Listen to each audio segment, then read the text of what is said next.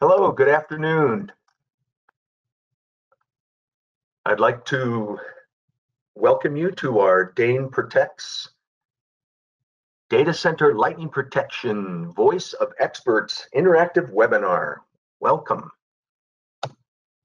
What's really exciting about this is that we have an opportunity to work directly with the audience and get your feedback in real time as we're walking through our material.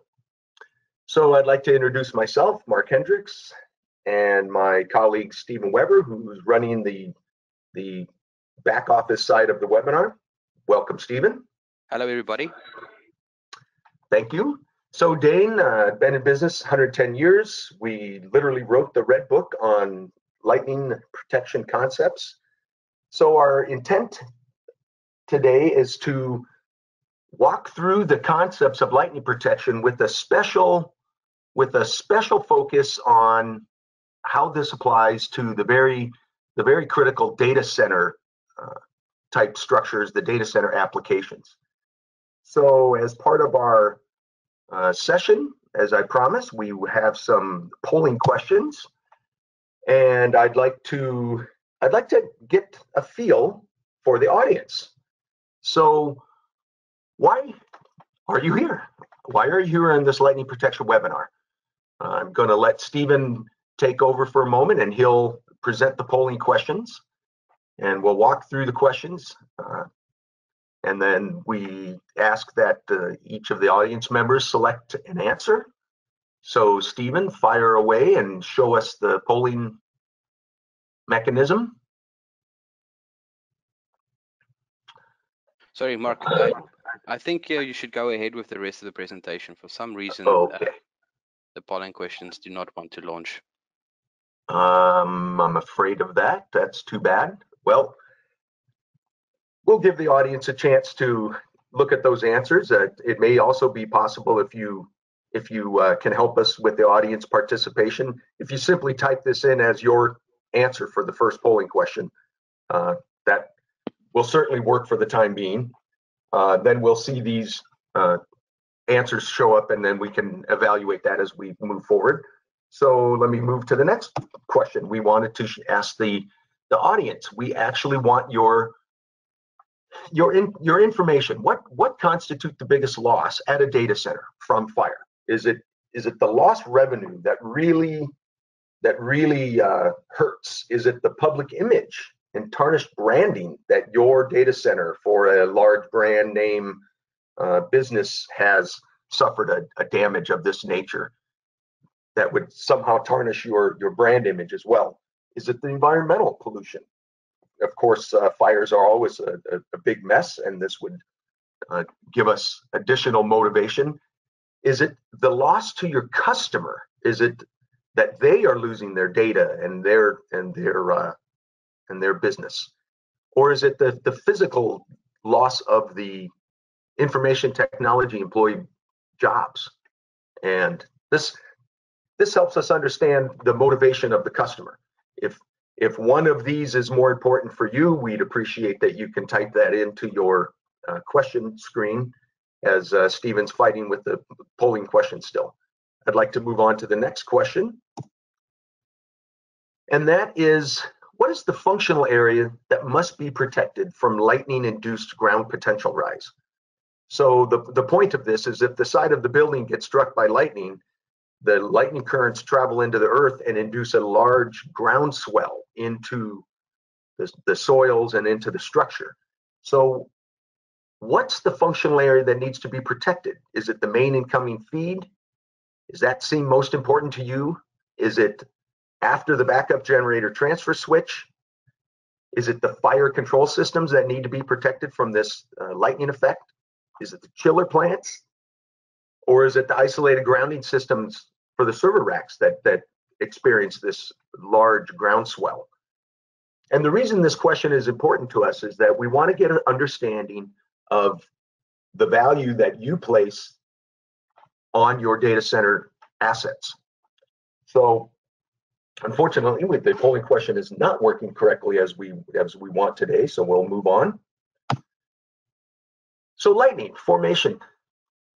This is a nice illustration that shows that moment right when the actual lightning has attached to some portion of a building and is now in what's considered the formal discharge of the lightning event, the final stroke. But what's interesting about this illustration is the fact that it shows the step leaders trying to attach to other buildings. And this is what's actually occurring from that voltage that's induced by the charge in the air. At that moment when the lightning is striking, it's creating this huge electric potential that's drawing these step leaders from other associated buildings relative to their distance to that charge. And what's really nice is a photograph that I first saw from the National Geographic, and it depicts lightning striking a sycamore tree. And that's a really good reminder to not stand under trees during a lightning storm. But what's actually captured on this image are those streamers that are trying to attach to the charge, but didn't form the main channel. But what's important here is you can see that streamer still struck part of the structure of that house. In this case, it was actually the TV antennas. And in this case, it's described in the article, it blew apart the TVs in the house and started some fire within the house. And it wasn't even the main stroke. So what's important is that it demonstrates that step leader, that final jump that lightning wants to impose. And that final jump is a real key part of what's considered the rolling sphere theory of lightning, and the formation of the step leader and the final attachment. That final downward leader has what's considered a striking distance. And it actually leads us to another polling question I'd like to ask the audience. What does that rolling sphere radius represent? Is this the theoretical attachment point for a step leader? Is it the distance a step leader can jump? Is it the coverage calculation over a structure? So the point of this question is to get an understanding of you, the audience. What do you think that is? And in fact, it's actually part of each of these answers is actually fairly accurate. It is in fact the theoretical attachment point that you will get if you are subject to the lightning strike. It is the distance that the step leader can jump just before it attaches.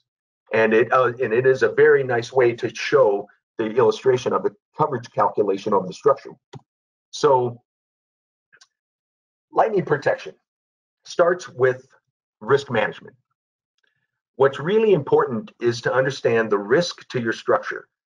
And the IEC methods give us a really good calculation set of protocols. NFPA 780 also has a lightning risk evaluation. There are some software tools available. In this case, I'm illustrating the DEHN IEC 62305 risk tool. And what's really nice about the tool is it acts almost like an expert evaluation, an expert interview process. And you essentially build a model of your structure, and you build a model that shows the risk if you did nothing. And that's what's illustrated here across the top in red. If you do nothing, and this is just a typical model, if you do nothing, you have risk of loss of life, you have risk of service to the public, you have risk of economic value. And what's important is when you apply lightning protection measures, you can reduce the risk below a tolerable threshold.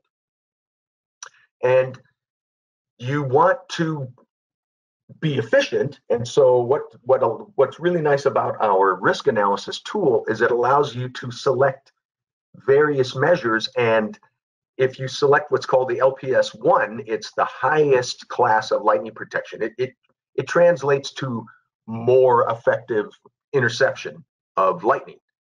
And what that means is that it controls the risk to a very low threshold. And if you apply less stringent means like the class LPS 3, it basically allows for slightly higher risk to still be incurred. In other words, fewer lightning rods translates to a slightly lower attachment efficiency. So this was sort of a trick question that we wanted to ask our audience. We want to understand what your motivations are like. And there may be the belief that lightning protection is not required. So external lightning protection system is not required because, and this is some things we've heard, so I wanted to see what our audience thinks today. The lightning protection system attracts lightning to my building. The lightning protection is too expensive to apply. It's not worth it. I already have a surge protector on my AC power, so I don't need the external lightning protection. Or perhaps it's simply because the LPS is not in the project specification for your data center building. And then, of course, the answer, it is in fact required for my building. And the intent here is to get an understanding of what our audience feels about this topic. And the point is that we can have a discussion about any one of these points. And, you know, for instance, lightning protection system does not actually attract lightning. The building was going to be struck anyway. The lightning protection system gives it an efficient attachment point so it doesn't otherwise attach randomly to the structure. So this is the follow-up for the risk analysis. After you select your measures, the risk analysis will tell you that you need a certain class of protection to reduce your risk below a tolerable threshold. But what that does is it affects both the air terminal placement, because you'll need more rods to attach to a smaller lightning stroke. It turns out that the lightning, that last step leader is a function of the current, and a lower current level can jump a shorter distance. It's a factor of the current, and it turns out that there's sort of a minimum amount of charge and current that's required for lightning to strike in the first place. So keep in mind, lightning charge is traveling miles and miles through the air. So it takes quite a bit of charge to punch through the dielectric breakdown of air in the first place. And that final step leader, that distance it wants to jump, is a factor of this current that's in the stroke. So a small lightning stroke jumps a small distance, and a big lightning stroke can jump a larger distance. So when we're dealing with the likelihood of a strike, LPL level 1 is the most risk control. And so basically what that translates to is you'll have more lightning rods. So a lightning protection system functions on basically 5 principles, and we call it the pillars of lightning protection. But it's the principles that you would install an air termination system, such as what Ben Franklin pictured in 1750. He developed the first lightning rod, the first down conductor, and the first earthing. And basically that's what he discovered, is that if you put up a lightning rod, you will not get a random stroke onto any part of the building. The lightning rod serves as a higher point, closer to the charge in the clouds, and it gives it a preferred spot to strike where it would otherwise be random. But in addition to those first 3 principles, we also need to pay attention to separation distance. And that is the distance from the down conductor to any other metal devices and structures within your building. So you've got a chiller on your roof, and you don't want to attach lightning directly to the chiller. You want to be separate from the chiller. And then there's lightning equipotential bonding. Basically, everything metal needs to be bonded to itself within a larger structure so that you do not have uncontrolled voltages. So each of these functions is important, and they all have to be understood simultaneously as you develop a lightning protection system. So here's another polling question that we thought is an interesting topic. How does lightning induce surges? It is direct coupling of the strike delivering charge into a wire. Is it the electromagnetic induced current from the plasma channel into adjacent wires through magnetic effects? Is it the ground potential rise that provokes a voltage in your AC power line to ground, which drives the surge currents? This is interesting to us because we want to get an understanding of what our audience believes is the actual mechanism for lightning strike.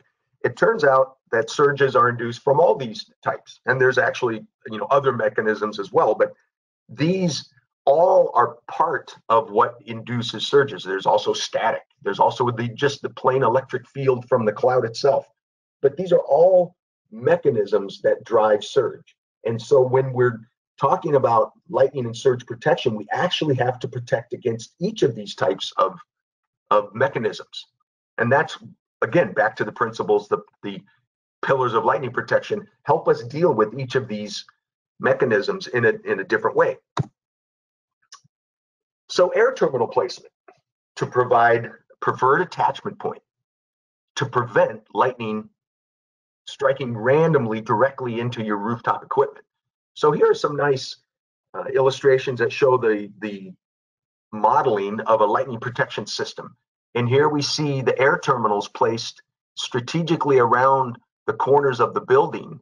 And the intent is that it gives lightning a preferred attachment point based on the rolling sphere step leader distance. So we know that the charge might float above this structure at some number of feet in the air momentarily right before it strikes, and that step leader attachment distance is what's depicted in the blue coverage model below.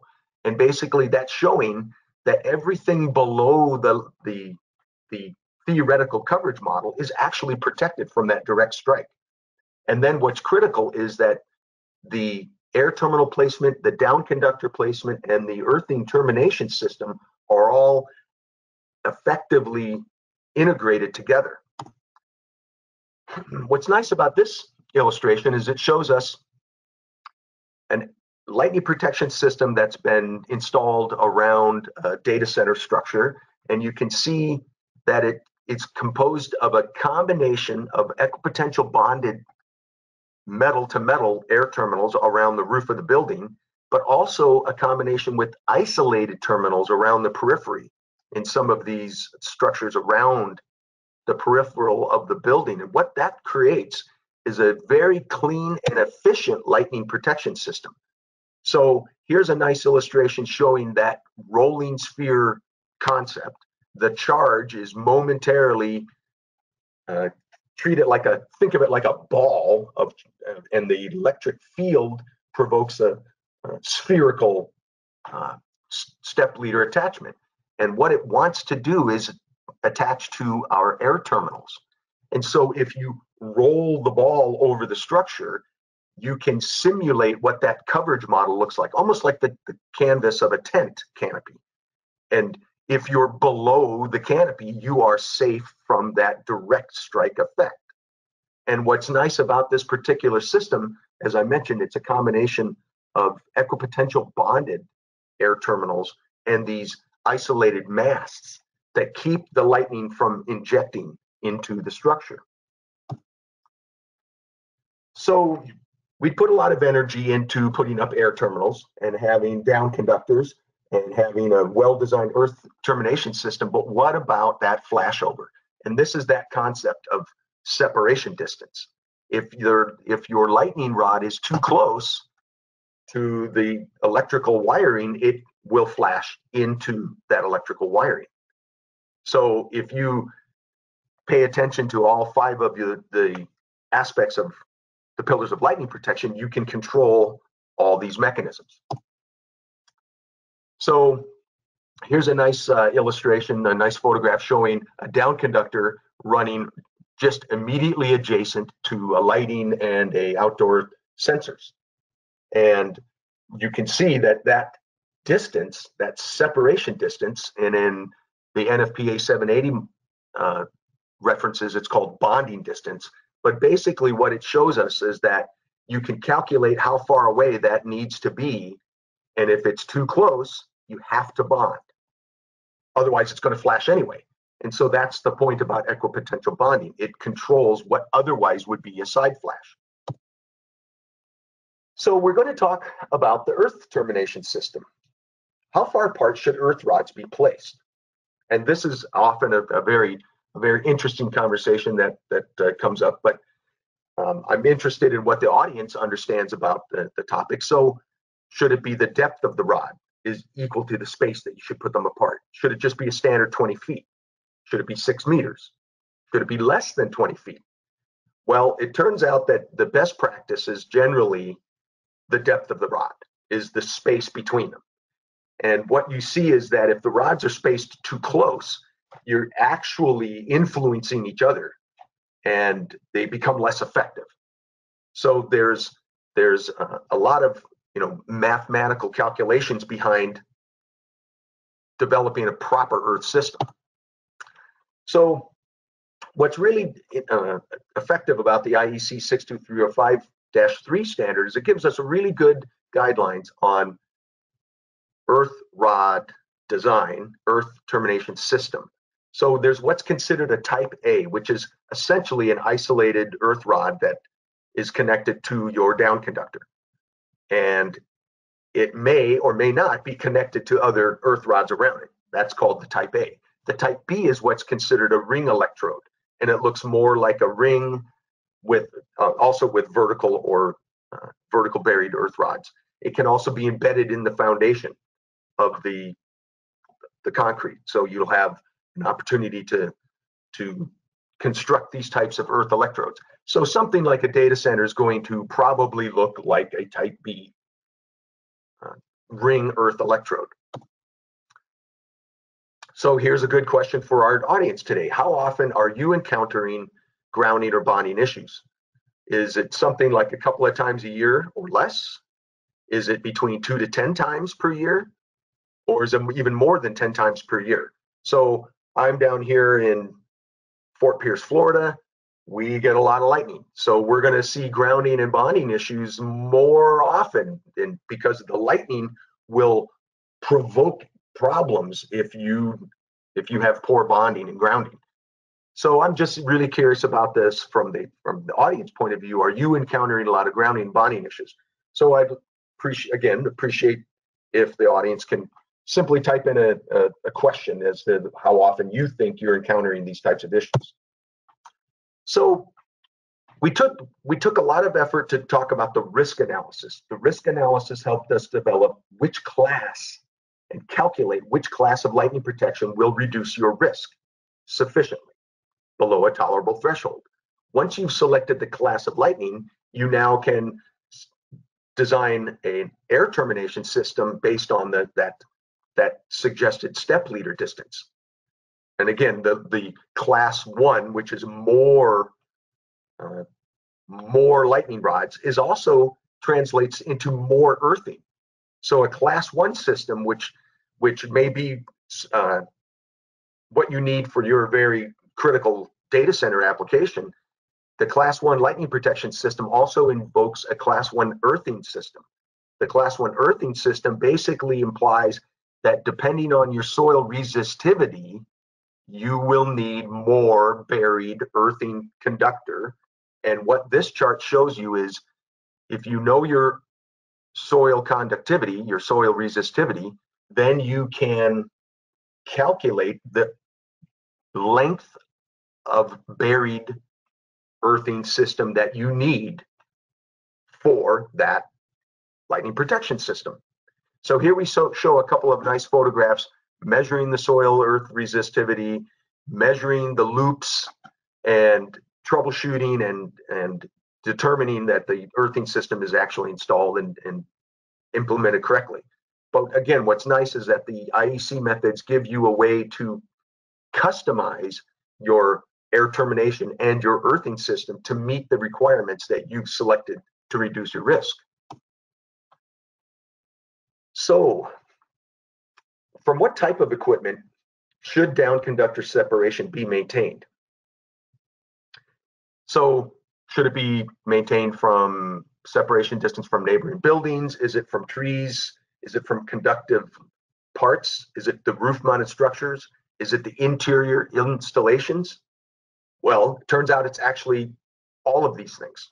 The separation distance of your down conductor needs to be especially separate from your other conductive parts, certainly separate from your roof mount chillers and your roof mount compressor structures, and definitely separated from the interior installations that you don't even see from the outside of your structure. And this is why separation distance is so critical to be understood and worked into your lightning protection system design, because of those hidden interior installations. And in something like a data center, this is in fact your most critical assets. So the separation distance calculations look something like this. We understand the height of the building, we understand the current that is injected into the lightning protection system, and so we can run a calculation that looks like this. Separation distance according to the IEC calculation, IEC 62305, looks like this. It turns out that it is mathematically the same, approximately the same value you get when you run the NFPA 780 bonding distance. And that is because naturally the IEC and the NFPA methods are reasonably well harmonized. So this calculation that we do for separation and bonding distance is similar. You'll get a similar value based on the height of your structures.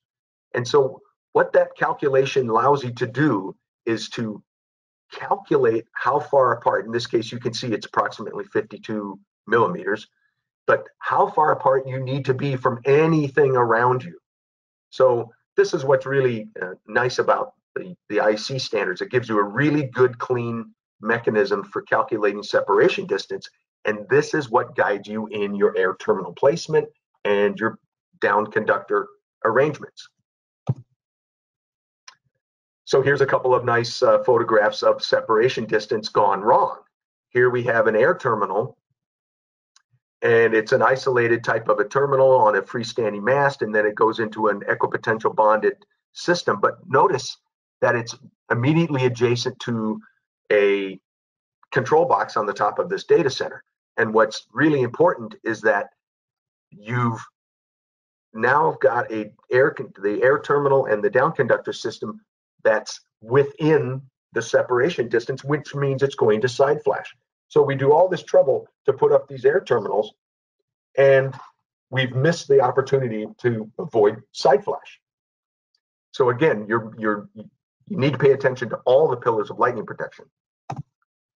Here's a couple of nice air terminal illustrations, photographs that show the air terminals placed around the roof of a data center, and you can see that it's very effective at providing the coverage that you need for the structure at the same time as providing placement to avoid that side flash danger.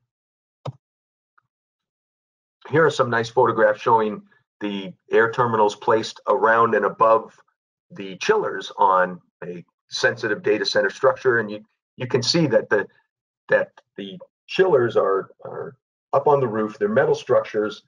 You want to place your air terminals in a manner to not inject currents directly into these chiller structures. You lose your chiller at a data center, you lose your data center. So you can see that this is a terribly important aspect.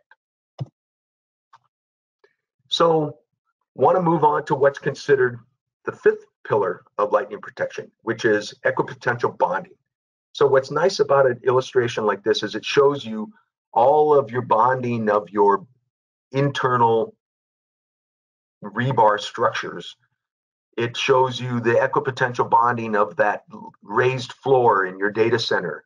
It shows you the equipotential bonding of your air terminals to the metal structures, but also separate from your chillers and your other rooftop structures, your control cabinets. And this is what the equipotential bonding looks like for the metal to metal parts. But what does a surge protector do? The surge protector serves as equipotential bonding to control the voltage. So you can't bond direct, but you can bond indirectly. So here's all that earth termination system. You can see it's the grounding mechanisms. You can see a dedicated conductor in with the rebar clamps. You can see good metal-to-metal bonds between all of the rebar. And what's important here is that if there is a lightning strike to this building, equipotential bonding shows that you'll have everybody rise and everybody fall together. You won't have sparking between dissimilar metals areas. You won't have sparking within the concrete where it'll spall the concrete, and over time you'll have now you'll have rust and you'll degrade your entire foundation, for instance. So that's what's really important, is the connection of that reinforcement mesh to reduce sparking and touch step voltages within your structure. So why does a building with an external lightning protection system also require internal lightning protection system? And when we say internal lightning protection system, we're meaning things like your surge protection devices. So why does it? Well, internal lightning protection protects the electric and electronic installations. It's required for lightning protection equipotential bonding. Or is it required because of the internal lightning protection prevents surges in the power grid? Well, it's essentially all three. These are all right answers. It just depends what's most important for you. So this was why these polling questions are interesting for us, because we want to understand what's more important to the users and the audience. So I've got another question for you. Surge protection provides. Okay, this is essentially, again, I have these answers, trick questions, right? Equipotential bonding from electrical wires to ground. It provides voltage control between wires to ground. It provides a surge current path to ground. It provides transparent operation of electrical circuits with a voltage relief during transient events. Or is it that it's no value if it's not installed? Well, in fact, it does all of these things. All of these are actually true answers. And the point is, that's what surge protection does. It actually controls the voltage between a wire to ground during a transient event. And like a pressure relief valve on a water heater, if the water pressure builds too much, it will essentially relieve some pressure. Well, that's what the transient surge protector does, is it acts as this voltage relief, this voltage control. Otherwise, the voltage builds up between a wire to earth until you lose the dielectric of the wire, you lose the electronic equipment, you have a source of fire in your data center. So we're looking at our building again. You have your equipotential bonding, and now what's really important is that we apply surge protection devices at the point of use of the sensitive equipment within your data center. So what's really important here is that you can see that you're protecting the AC power relative to the earthing system, and you're protecting the data line relative to the earthing system. And so this is what you would see at a camera security system. You'll see this in something that looks like your fire control system, where you have remote sensors throughout the building. You'll see it at your security panels, where you have intrusion alarms throughout the building. So what's important here is that you can see that the surge protector is providing voltage control for wires where you cannot equipotential bond directly. You cannot bond your AC power directly to earth. You bond it through a surge protector to control the voltage to a tolerable level. So data centers have a very critical host of surge protection applications. It's important to apply the surge protection devices directly at your main distribution, directly at the point of use at the distribution panels for the server racks. It's critical at the power backup generators and at that transfer switch. So if you lose your main line, you have your N+1 type backup systems for power at your data center. It's critical at the chiller power feeds up on the top of the roof. You lose your chiller, you lose your data center. Of course, it's critical on the DC power side of the power buses that feed the individual server blades. It's also critical at your low voltage control systems. As I mentioned, your door accesses, your intrusion alarms. It's critical on your fire alarm systems. So your fire prevention and your fire mitigation control systems cannot function correctly if the sensors are not working correctly. And it's also critical on your power over Ethernet, security cameras, and switches. So all of these types of applications will show up somewhere on your electrical line diagrams. And what's important is to go through your diagrams and discover, do I have surge protection devices at these critical points within my distribution system? Here's a couple of nice photographs of what are the surge protection devices up on the on chiller type compressors. And what's important is that because it's subject to such high surge energies that it's a IEC type 1 and type 2 type hybrid device. And what's really critical is to also control the voltages on the IO data lines that are monitoring the chillers and the pumps and compressors. So that's what you see in a photograph like this, where we have the AC power surge protection and the low voltage IO for things like the routing for the control lines for these types of pumps. So we talked a little bit about that fire suppression, fire extinguishing systems. And it's just sort of ironic that fire protection needs to be protected, because if you lose your control systems and your AC power at your fire extinguishing panels, you'll lose that capability to protect your building.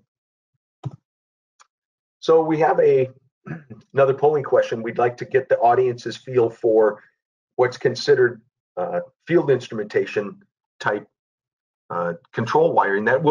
This is very common within a data center application, where you have control lines going in and around the structure. And this is a really common question that I get. Which end of the twisted pair should be bonded?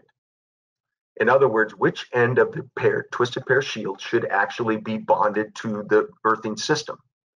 And I get customers that think they should bond both sides, and that can be troublesome if your grounding systems are not consistent.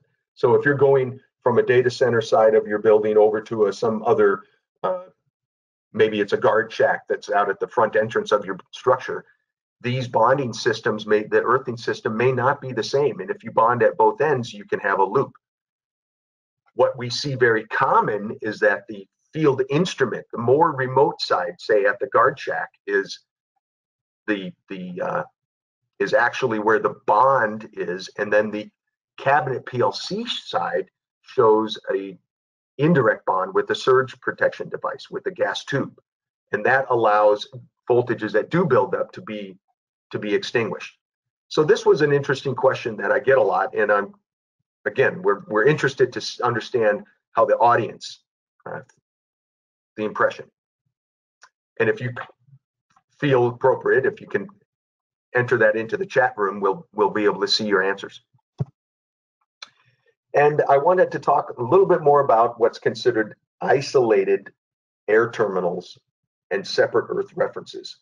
So this is not necessarily a data center. You can see this is a launch complex from out at the Cape Canaveral. And what you see in this photograph from Google Earth is isolated air terminals around the launch vehicle asset. And so what you see here is an air terminal that is going to serve as an air terminal attachment for the lightning that wants to otherwise strike randomly. It will see the air terminals as a preferred attachment point, strike the air terminal, divert the current into the earth into an earthing system. And what's important here is that you see that this is a method employed by our friends at NASA. This is also very commonly employed at things like a data center application, where you want to keep that lightning current completely away from your asset. And we have other customers that have a very, critical type application such as this. And, the best way to avoid a hazard is to eliminate it completely.